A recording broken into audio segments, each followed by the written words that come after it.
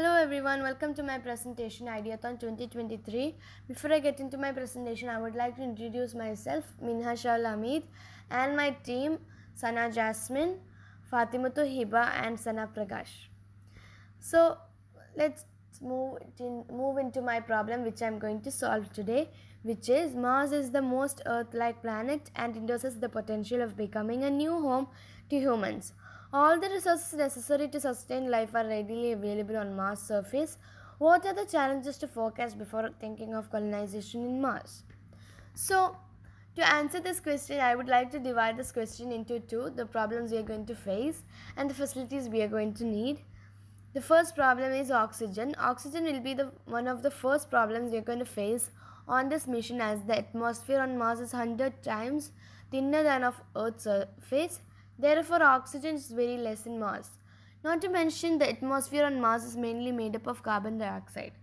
Facilities. We are going to need oxygen mask for everyone. The next problem is oxygen might run out. When we think about this logically, we can assume that our storage of oxygen might run out and we would have to travel for 7 months to reach Earth and to get oxygen. Facilities. We are going to have to plant trees. The next problem is we are going to face is planting trees. We absolutely can plant trees on Mars, but they would die from the extreme cold, no nutrients in the soil, and lack of oxygen. Yes, plants do need a certain amount of oxygen, and they would quickly become freeze-dried.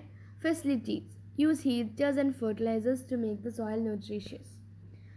The time taken to travel.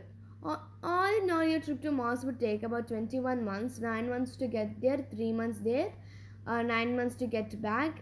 With our current rocket technology, there is no way around this. Technically, before settling in Mars, some preparations had to be made, but wasting 21 months back and forth would be a long and never-ending mission. Facilities. Create more faster and quicker technology.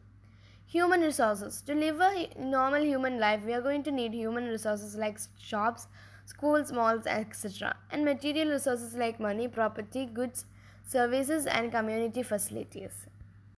So let's just hope that in the future we will get the opportunity to see the world like we never seen before. With this, I came to an end of my presentation. Thank you.